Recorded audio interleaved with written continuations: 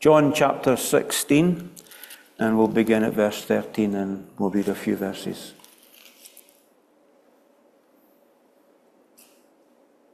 Jesus is speaking, of course, and he says, "Howbeit, when he, the Spirit of truth, is come, he will guide you into all truth.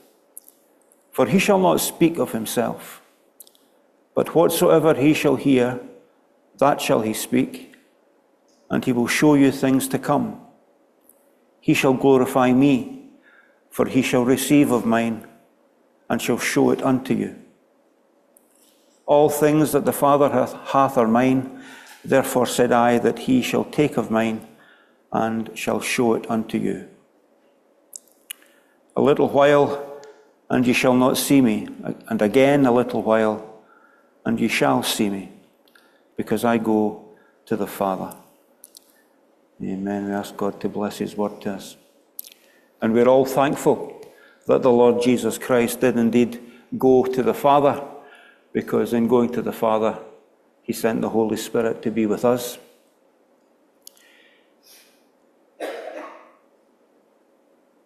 We are thankful here, or we should be, that the mission of the church is clearly stated in the words of Scripture that are bolted to the external wall, where we're told we preach Christ. And it's such an encouragement to me to know that not only is our mission bolted to the wall, but the foundation of the church is there for all to see who come in. Foundation no man lay than that is laid, which is Jesus Christ. And it's, the more I think about it, the more precious that becomes in its position. Its position beneath the pulpit. And it illustrates loudly that the foundation of that pulpit has always been Jesus Christ. And the foundation of that pulpit will always be Jesus Christ. There is no other foundation than Jesus, and there's no other message than Jesus Christ. Our mission is to preach him, standing strongly and securely upon him. Tonight's message is called "He shall glorify me," from verse 14 of the passage that we've read. He shall glorify me. You see, as we set about our ministry or our mission as the church, the Holy Spirit's ministry should be our example. Verse 14 tells us that that ministry is to glorify Christ. The ministry of the Holy Spirit is to glorify Jesus Christ. And that can be a challenge to us, and it can be a rebuke to some, that the ministry of God's Spirit is to lift up Jesus. That's the focus he has. And we're told in the previous verse that the Spirit of truth, when he comes, will guide us into all truth. That's all truth about Jesus Christ. In the previous chapter, chapter 15, verse 26, "But the Comforter, which is the Holy Ghost, whom the Father will send in my name, he shall teach you all things, and bring all things to your remembrance, whatsoever I have said unto you." And so the Holy Spirit's whole mission is to exalt the Lord Jesus, to lift him up. He'll lead us into all truth. He'll guide us. He'll comfort us, all with a purpose of showing us Jesus, of bringing Jesus before us. We're told in that same verse that he won't speak of himself. He'll speak what he hears. In other words, he will say nothing unless it has been received by him from God. He'll not say anything of his own. He'll just bring what he has received from Christ. We're told as well that he shall take from what is mine, says Jesus, and he'll show it to you. In other words, the Holy Spirit's mission is to point us to him, to point us to Jesus. That's why it can be a challenge. That's why to some it's even a rebuke.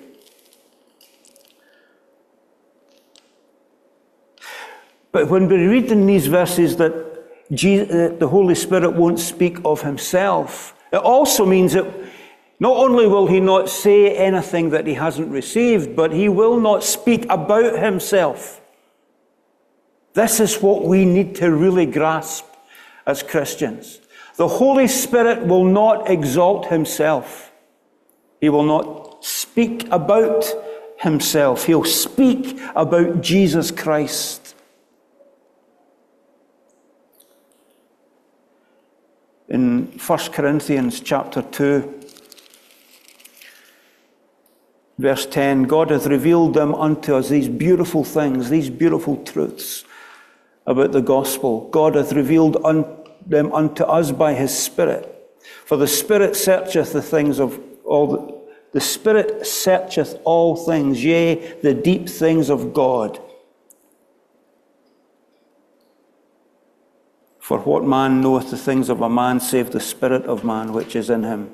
Even so the things of God knoweth no man, but the Spirit of God. And now we have received not the spirit of the world, but the Spirit which is of God, that we might know the things that are freely given to us of God. In other words, the Holy Spirit does not speak of himself, about himself. He speaks about Jesus Christ. He points us to the truths of the gospel. He shows us Jesus Christ crucified, risen, and exalted. He shows us Christ on the cross. He shows us Christ in the tomb. He shows us Christ rising again, exalted to the right hand of God. He shows us Christ returning. He speaks to us not about himself, but about Jesus. So why am I speaking about the ministry of the Holy Spirit at this moment? Well, the reason I'm doing that is because I want to connect his goal with our mission. His goal and our mission are connected. We've already stated what our mission is. And going forward, our mission must remain the mission of God's Spirit to glorify Jesus Christ. That's a challenge to so many. Because there are whole swathes of the church who speak about the Holy Spirit all the time. They speak about the Holy Spirit in ways that he would never speak of himself. There are many who constantly speak about the gifts of the Spirit, especially tongues. That's what Paul was teaching against in 1 Corinthians. In 1 Corinthians chapters 12, 13 and 14, Paul is trying to correct an inappropriate focus on the gifts of the Spirit. Now, we believe in these beautiful things. We believe in the gifts of the Spirit. We believe these gifts are for today. We believe that the Holy Spirit enables us to serve. We believe all of that, and we long for manifestation of that in our midst. But when we teach them, we need to teach them appropriately. It's fascinating to think that when we prioritize the Holy Ghost, the precious Holy Spirit, when we prioritize Him, His actions, His gifts, His blessings, with greater enthusiasm than we do the cross of Jesus Christ, or when we focus on these aspects disconnected from the cross of Jesus Christ, we are not following the ministry of the Spirit Himself. That's not what the Holy Spirit does, ever. Yet there are whole sections of the church tonight who speak of these things all the time,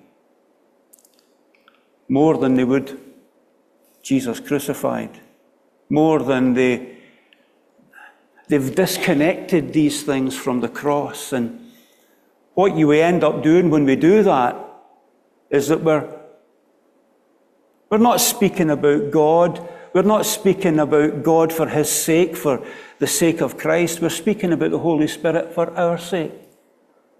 Because we want the gifts. We want the blessings. We want the feelings. The Holy Spirit never does that. I can stand here and I'm saying that with 100% conviction in my heart, that the Spirit of God speaks about Jesus. His aim is to glorify Jesus.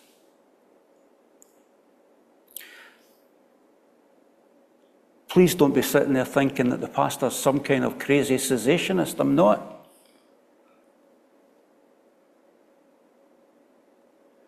But the pastor is crazy about exalting Jesus Christ.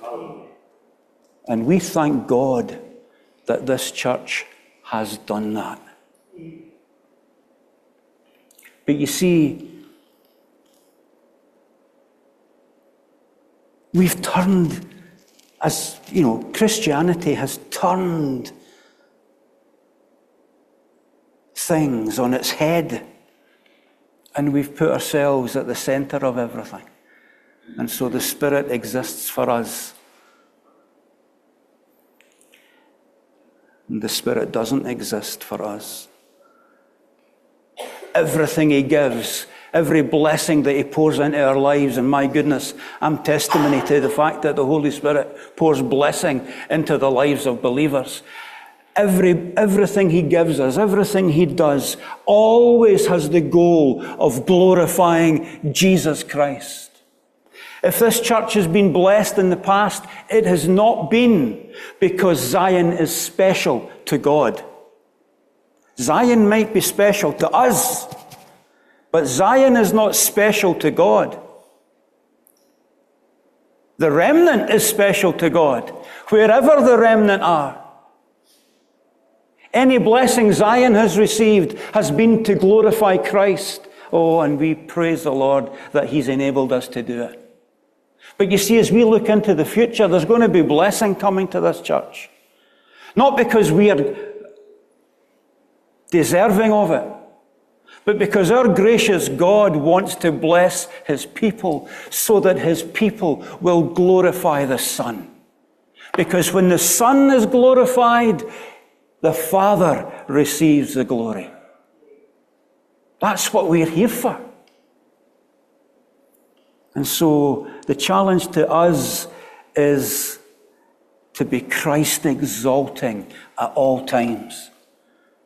To look to Jesus at all times. And so much of the church has forgotten that. We do need an outpouring of the Holy Spirit, and we'll be praying for that on Friday. We need an outpouring of the Spirit in our day. But the way that happens is when the Church of Jesus Christ makes the glorifying of God, the glorification of Jesus, the focus of all we do. My heart's desire in this message is to connect exalting Jesus with the outpouring of the Holy Spirit. It does not happen without that.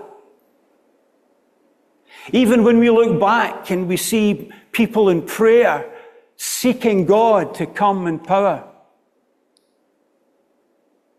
God has come in power at times to glorify Christ, to receive glory through his people. And so that will be the case as we go forward. We need to glorify Jesus before all things, in all things, and above all things. Our heart's desire tonight should be to come in prayer to bring glory to Christ, to exalt him, to lift him up, to praise and worship his holy name. That's the point of a prayer meeting. The point of the prayer meeting tonight and Friday is to bring glory to Jesus. Lord, we want to exalt you. Yeah, we bring our requests, couched in a heart's desire to glorify Christ. He will glorify me, says Jesus. He won't glorify you. He won't even glorify the church, not you as an individual, not the church corporately. He'll glorify Christ. We need to minister in that way because that is the kind of ministry that the Holy Spirit will bless.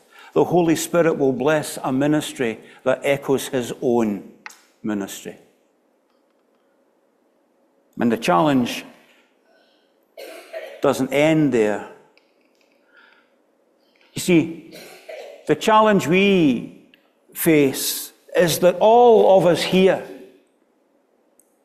want to be Christians who are filled with the Holy Ghost. We want to be living that kind of life. We want this church to be a Spirit-filled church. Pastor, you're still speaking about the Holy Spirit. I'm not. We want this church to be a Spirit-filled church. We want people to come into this place and feel the presence of the Holy Spirit here. We want our lives to have that flavor, to have that color upon them. We want our service to be effective and full for God.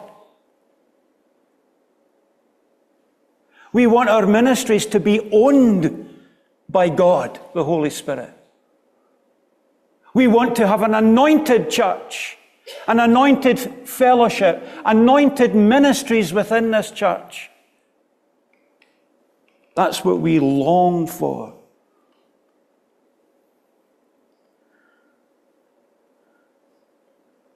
So what's the sign of an anointed ministry, whatever your ministry is?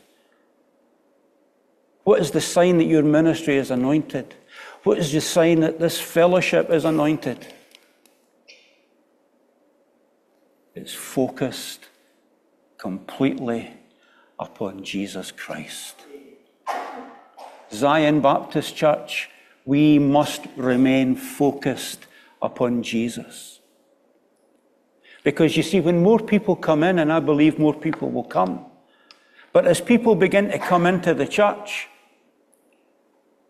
there may be a temptation to adapt one or two things. I don't mean our own human traditions. They are able to be adapted, but we might adapt one or two things or be tempted to adapt things to make them more comfortable, make them more at ease.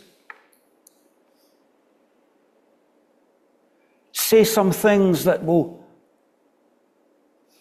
Make them happy. But you see, the challenge is, no matter who comes in, we glorify Christ. We preach in such a way that Christ is happy, even if those who come in are not happy. They can go away again. That's the joy of having a focus like the Holy Spirit's focus, to glorify Jesus. Because if that's our focus always, as it has been, if it remains our focus into the future, at the risk of being misunderstood, it doesn't matter if people come and people go. Because we are here not to attract people, but to glorify Jesus Christ. Is that not? Can you not feel that in your heart? Can you not feel the weight getting lifted off your shoulders? My ministry is to glorify Jesus. Do you know that they didn't like what you said? Am I here? Are we here? As men pleasers? Or as ministers of Christ? Servants of Christ? When we're servants of Christ, the only thing that matters is what matters to the Holy Spirit. We will glorify Him. I love being able to stand in that kind of position. I love it. I love the feeling that it brings to the heart of a Christian when we suddenly realize afresh that if we focus on Jesus and do everything for Him, the blessing will come. But if we focus on the blessing, we're putting the brakes on it. We're getting in the way of it. His ministry is to glorify the Savior.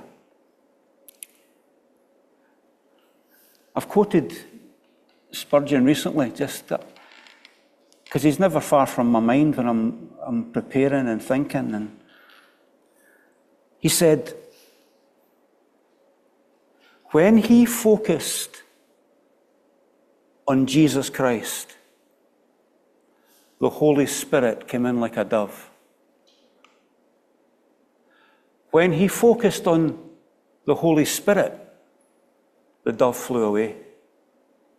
That sums it up. Focus on Jesus and the Spirit comes, because the Spirit will bless a ministry that glorifies Christ.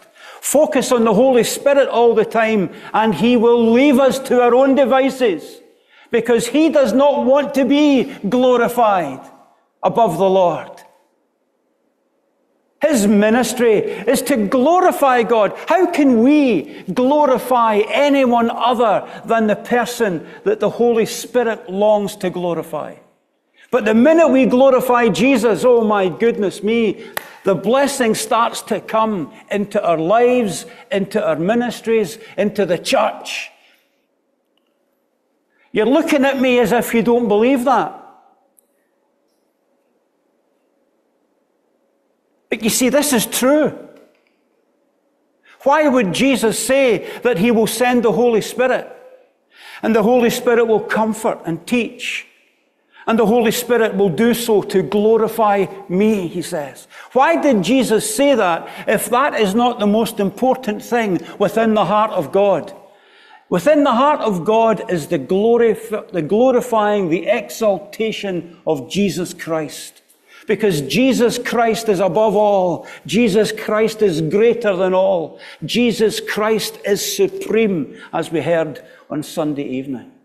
And our ministry as a church, and your ministry as an individual Christian, is to make known to everyone we come into contact with, when we are given the opportunity, Jesus Christ is worthy of all glory and no one else.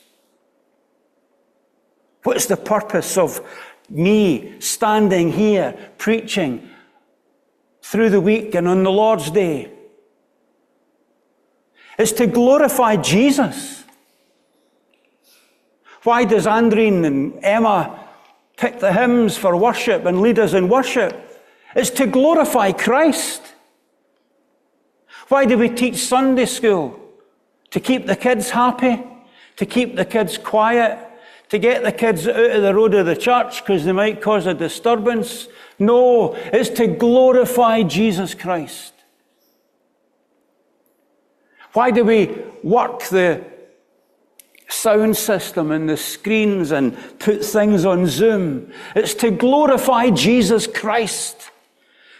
And the longer we do that, and the more we do that, and the deeper we do that, the blessing will come, because He will bless such a ministry. A ministry that follows the example that He sets is a ministry He will own and bless. A life that follows the example He sets will be blessed.